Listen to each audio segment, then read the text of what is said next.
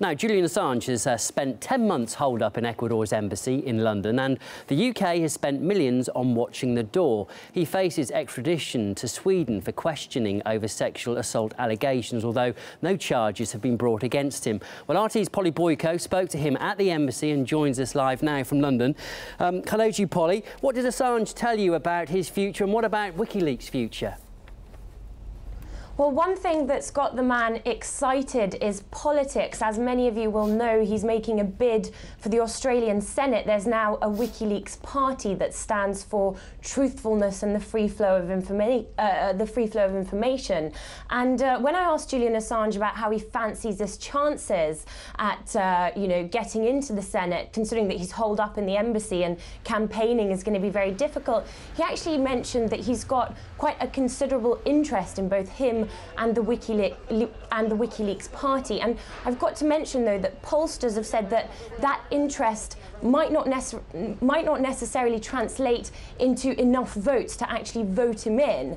But, of course, in terms of political goals, Assange was very clear. He says he wants to put a stop to the US corruption in Australia. So let's take a listen to him elaborating on that point. The current Foreign Minister, Bob Carr, was a US embassy informant, even back in the 1970s. Even when he was a member of, a senior member of the New South Wales Australian Union, the current Prime Minister, Julia Gillard, who rolled the sitting Prime Minister, Ken Rudd. It happened in part because she sent her envoys to the US embassy. They spoke to her security staff. There was a constant back and forth in this year-long sort of preparation where she was ingratiating herself with various players. Well, he's been, hasn't he, in the embassy for 10 months now. How's he faring up? Well, when I saw him, he looked very calm. He looked in good health, actually, despite reports at the end of last year saying that he had lung problems. And, you know, apart from the politics, there's been a bit of a creative flurry because very recently we've seen the release of the WikiLeaks Plus D project, otherwise known as the Kissinger cables. So he's had a lot on his plate. And, of course, when I asked him about how long he imagines he's going to remain in the embassy for, he was very simple in answering. He said, as long as it takes. So is there any indication that the stalemate might end, in fact, and he would be able to walk free?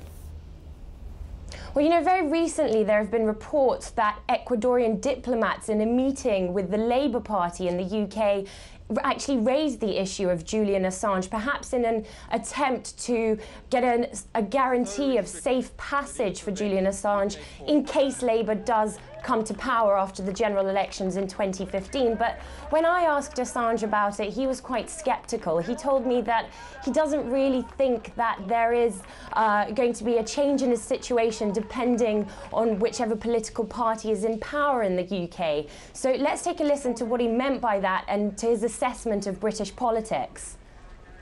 The United Kingdom is a nation geopolitically of institutions. So it's the Foreign and Commonwealth Office and MI5 and MI6 and the central bank and so on. This is what controls the behaviour of the United Kingdom and the media a little bit. And elected representatives simply represent. I mean, they represent the forces that exist underneath in these institutions. And finally, Polly, what is the police presence like around the embassy at the moment? Because it must be costing the UK government an arm and a leg, isn't it?